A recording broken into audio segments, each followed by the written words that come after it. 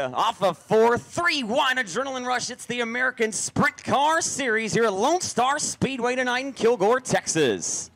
The lights are out. We are underway at Lonestar to the A-main event. Hit it off into 1 and 2, trying to get the whole shot. Lawrence slides up on Haverty. Haverty has just enough room. Wasn't sure if they were going to like that one or not. Haverty got a good start in this one tonight. 2, 3, and 4 are going to lead. Lap number 1 goes to Sam Haverty Jr., the Sunnyvale Texan. No rearview mirrors, no radios, no crew members to signal you to let you know how far out front you are. Haverty's just got to go. Not having any idea how far of an advantage he may have on the second place competitor, who happens to be Michael McNeil on the 15. Michael McNeil driving a flawless race here tonight.